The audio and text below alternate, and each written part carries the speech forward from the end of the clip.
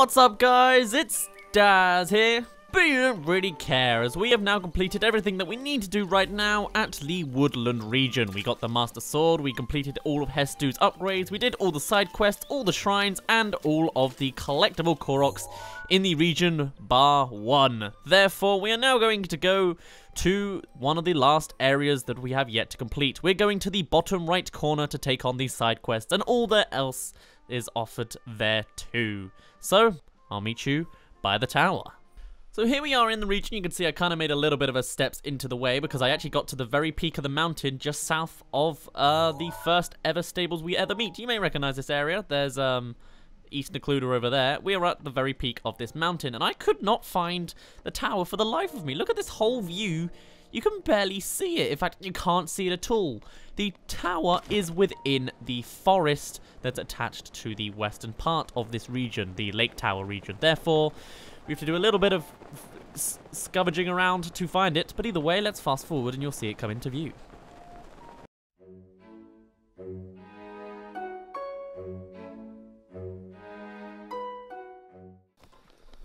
Here it is. It's a tower, but it doesn't peek out by any means. Right by the jungle here. I thought it wasn't going to be that close to the edge, so I even marked my pin to think of that, but I was really quite a bit off. This is the Faron Tower.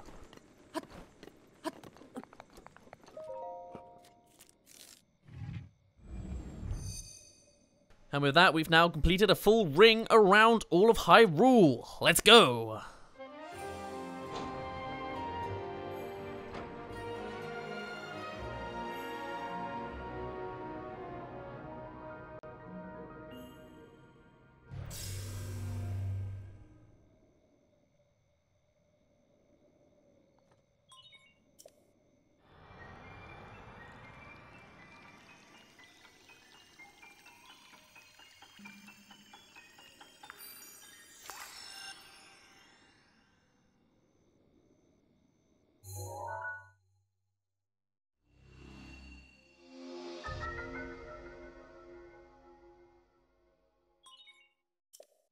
Nice.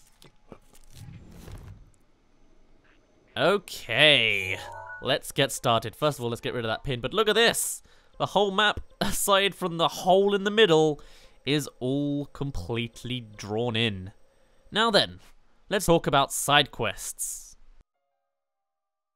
These are the locations of the 5 side quests that can be found in the Faron region, and as per usual, we're going to go from west to east to take on all of them. First things first, we're going southeast of the tower, down to the Ubota Point, on this patch of emptiness in the tree forest here, right by Lake Floria. It's almost Florida, but not quite.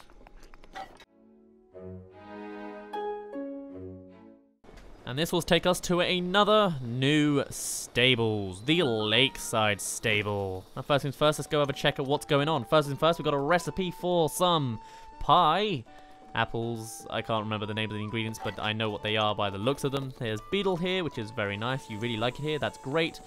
One of these side quests can be given, I think, by the stable girl here. You are a stable man. Never mind. Hey buddy, you got a map? I have one. So on this map of yours, you see dueling peaks to the north of here? Well, apparently there used to be just one mountain a really long time ago. The legend says a dragon god split the mountain in half to forge a way through, and that's how it went from 1 to 2.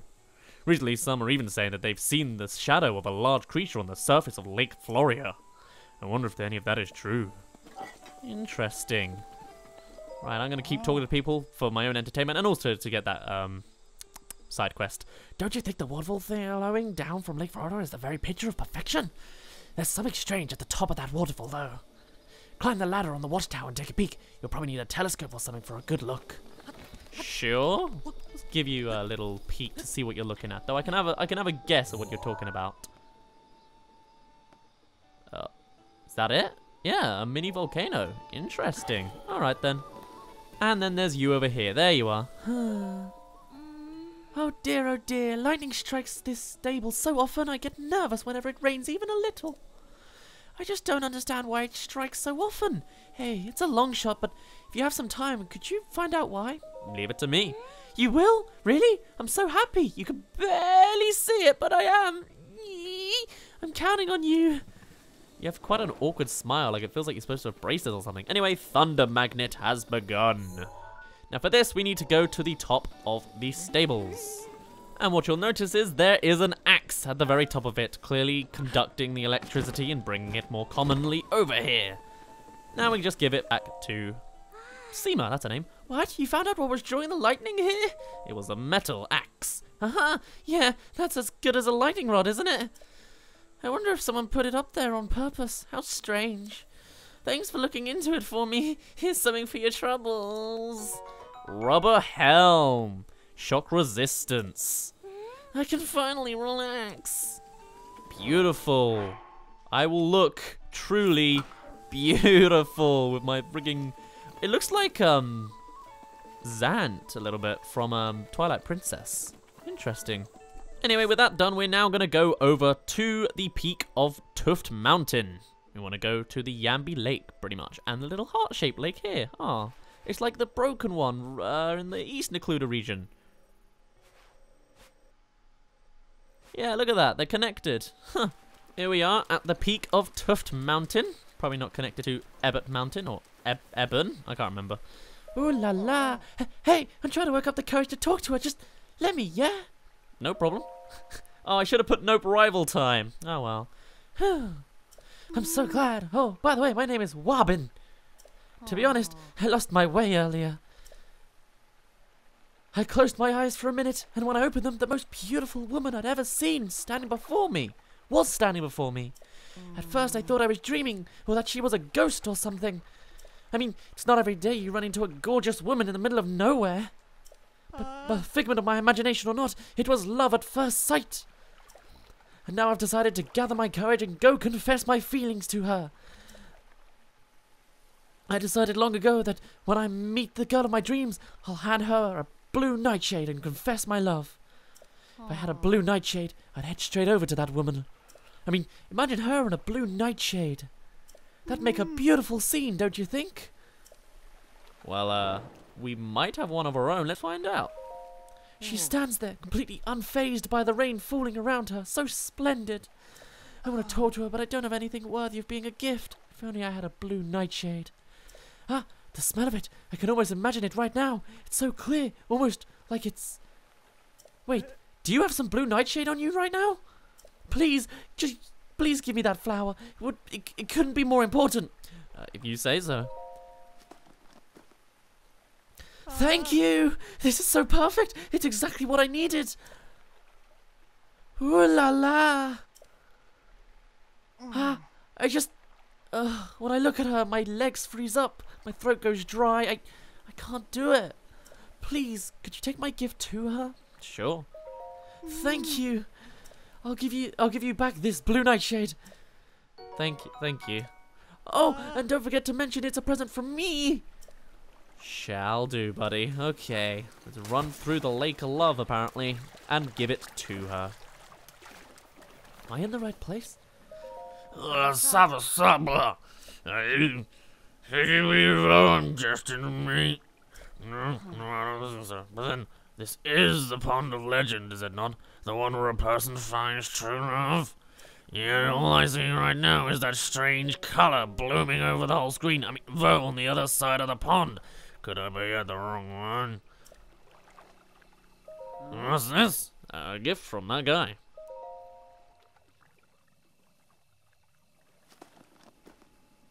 I see. So you're delivering these flowers for that vow over there? I don't sense any deceit from you.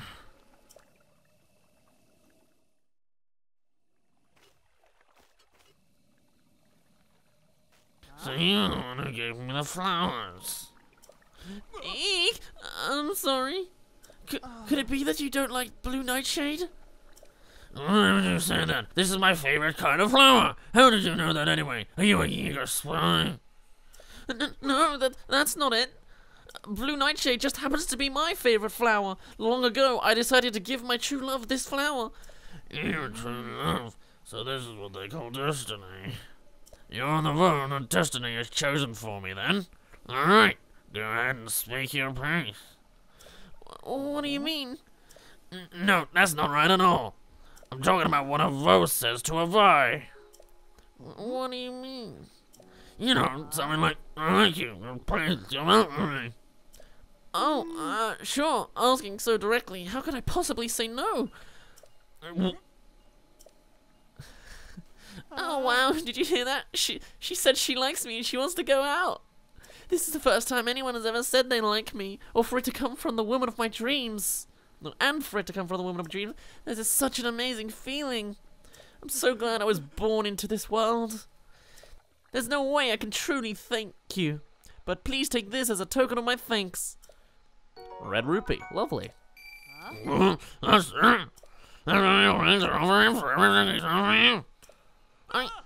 of course not. Here, this is what I meant to give you. Silver rupee. Much better. Much better. I think me and her are more on the wavelength. Yeah. I hope you have as much luck finding someone as I did, thanks to you.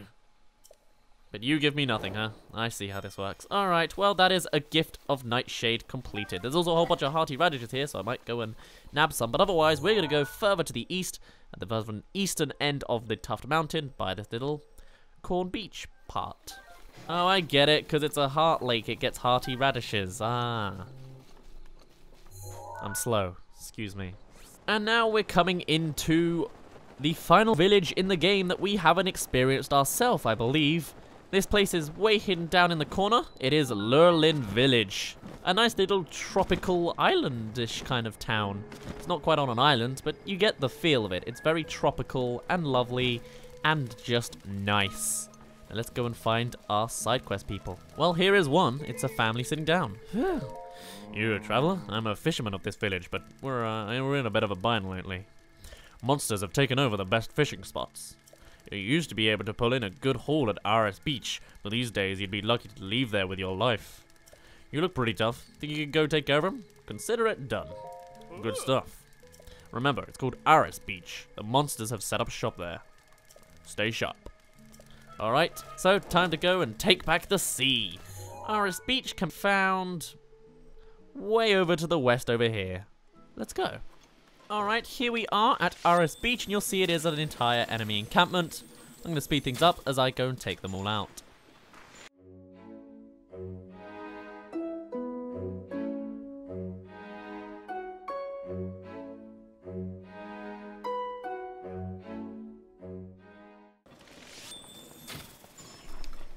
And that is that done.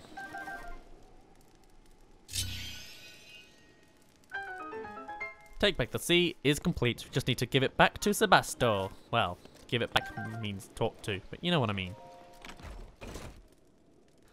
The Knight's Halberd, huh? Wow, this is clearly quite an easy area. I guess intended to be quite early. Back we are, and here is Sebasto. Hey, you take care of the monsters at RS Beach. It's been too long since I've had a fish from those waters. Thanks, mate. I suppose I should give you this to show you my appreciation. Nice, a silver rupee. Come back whenever you'd like. I'll share the haul with you. The day's haul. Cool, and that is Take Back the Sea complete. Next up is her. Kiana has something to say to us too. Are you a traveler? This is Lurlin Village. We're a small fishing town and proud of it. My husband is a fisherman, and I have 2 sons who will probably grow up to be fishermen too. What should I cook for tonight's dinner? Make your seafood paelletta. It's so good and yummy and great. That settles it. I'll make some seafood paelletta. Yay! We seem to be a bit short on ingredients though. We need goat butter and a hearty blue shell snail. I can't go shopping for ingredients in this rain. Oh, I know. Could you go and get me the ingredients we're missing? Sure. Really? I'm happy to hear that. I'll be waiting. Alright, what's for dinner? For that you need goat's butter and the thingy, the snail. The snail can be found just on the beach of Lurlin Village, and I think I've already got the goat butter, so we'll see. Oh, you have the ingredients. Can I have them? Sure. Alright, I'll take those then. Now to start cooking. You can get goat's butter from most cooking shops. Here's a little something. Nice. Purple rupee. Since you found the missing ingredients, why don't you eat with us too? It'll be done soon. Oh wow, that's really cute.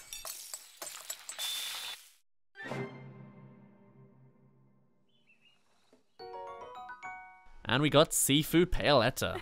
12 hearts too. Go on, dig in. It's delish. Alright, and that's what's for dinner done too. Where is my map? There it is. Cool, and now we only have one more side quest to do, which is going to take us right to the body of water. Also, actually, Pakango's here. Hello. A gorgeous ocean and those who live in harmony with it. Words alone can't describe such exquisite scenery. Hey, we meet again. Are you out traveling as well? I've traveled all over the world, so I'm happy to tell you about new places if you want. If you have a picture to show me, let's see it already. Check out my album.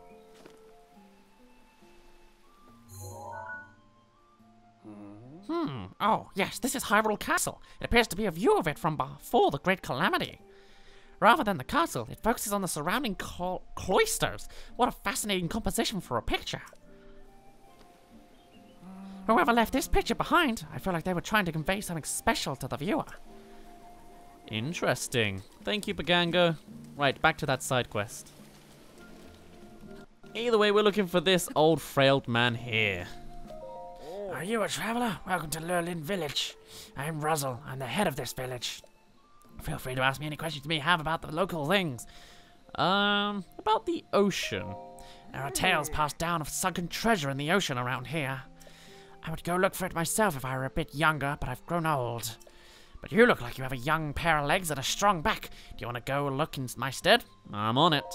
I couldn't be happier to hear it. Now, according to the old tales, the treasure sleeps in the center of the Golden Triangle. Oh, by the by, do you happen to have a boat? If not, I can lend you my raft. It's tied up at the wharf. Help yourself. Alright, and that is the final side quest, Sunken Treasure Unlocked. We need to go and use it to get to the Golden Triangle, which is 3 rocks out in the ocean. And now, it would be helpful if we had a Korok leaf. We don't. So, I'm going to try and see if I can learn that whole motorboating item technique. There we go. I do it in little bursts to make it actually move, because if I push it too far, it goes, you know, too far. Gosh, this works great with a giant boomerang. Physics, man. This game's great. Anyway, we want to get to those 3 rocks way off in the distance over there.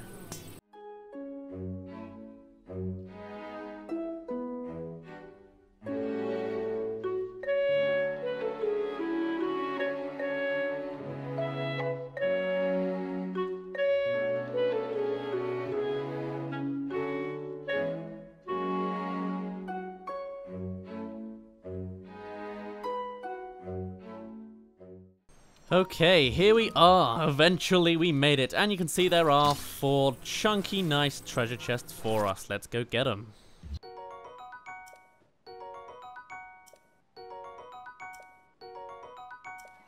I think it's quite ironic that I came to Lurlin so late in my playthrough when it's clearly designed to be quite early game, and it's giving you so many hearty radishes that are really helpful when you don't have as many hearts as I do at this point. But oh well. Anyway, let's go back to Roland. I think his name was Rozzle. And thankfully the raft respawned too. Nice wins today. You really found it? Ho ho, incredible. After all these years, people still manage to surprise me. You know, there might be some treasure that yet sleeps in this ocean. A diligent boy like you could get rich finding it. May all your delving end in gold. Sorry, buddy. I've had my fair share of sunken treasure. I've done it in pretty much every other region, and I decided to quit that long ago. Anyway, on that note, we have now done the side quest that I wanted to do in this region. And hey, we unlocked this region. So next time, we're going to go and do a little scouting around, and we're going to unlock all of these shrines in the Faron region. And then we're going to go through it again for all of the Koroks, and then we're still not actually going to go to Central Hyrule. But soon we'll be taking on the final boss of the game. For now, though, my name's been Daz. You didn't really care, and I'll see you in a bit.